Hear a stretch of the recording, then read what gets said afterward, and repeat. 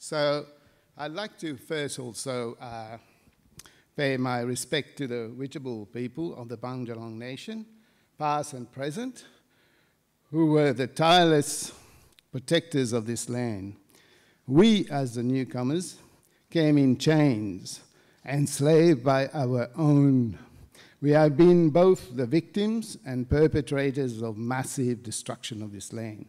It was only comparatively recently that the spirit of the land through Aquarius started to flow through us.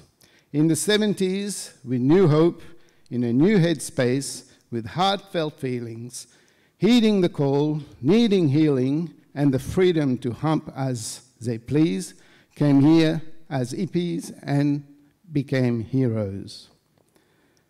These people of color and creed joined the original people to form a new tribe imbued with the spirit of the land, and they objected to the destructive habits that was there.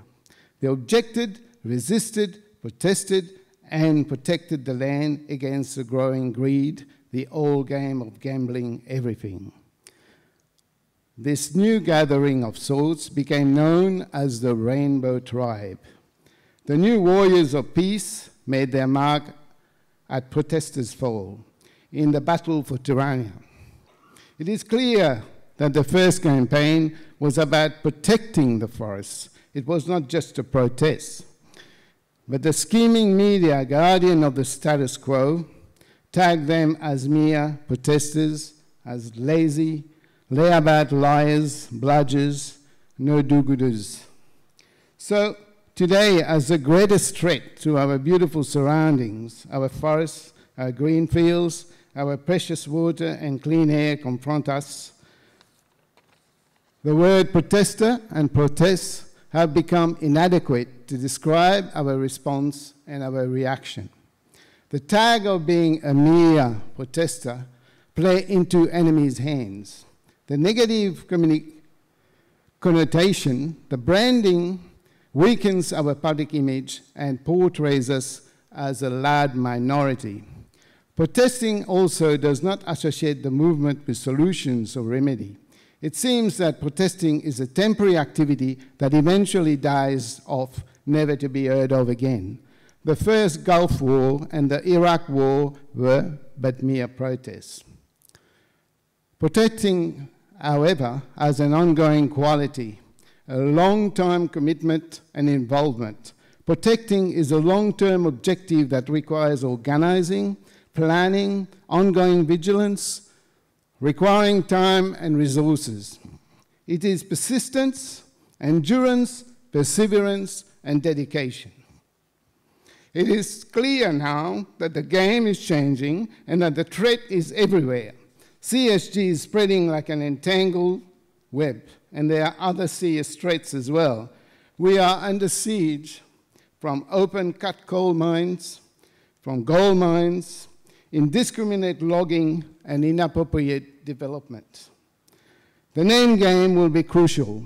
This new reference will give us a fresh start and will have us leading the way with the media playing catch-up.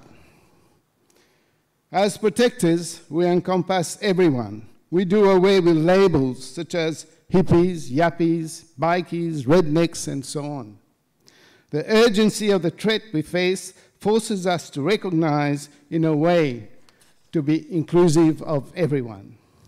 As Rainbow Warriors, we have many tasks, from the front line to providing support and activities such as writing letters and submissions, cooking, cleaning, providing logistics, and even well-wishing. This tribe of peaceful protectors is the only one that can win. As protectors, we allow others to operate in the background where they are needed.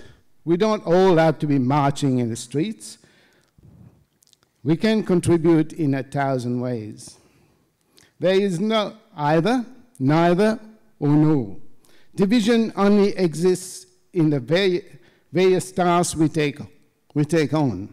As protectors, we only have a division of labor, not of hearts or minds. It was the protectors who saved Orania Creek. It was the protectors who stopped the Vietnam War. Protectors see the bigger picture and can have the foresight for paradigm change. They can think and plan for sovereignty, for real democracy, for engagement and decision-making. They don't just wait for politicians to act, they act. The road for protecting is now. It is the protesters who have forced politicians to listen, protectors who have spread the word about the dangers we face, who have organized local communities, and protectors who are making out to create outposts in towns infiltrated by rapacious companies. Being a protector empowers and legitimizes. Now the media headlines will be protectors force mine closure, and not just protesters force mine closure. It will be the new way to get the point across. This is a fresh start, a jump to freedom from media manipulation, a new strategy, a way of pooing and peeing, perhaps, on the mainstream media that has for so long undermined people power. Viva la révolution!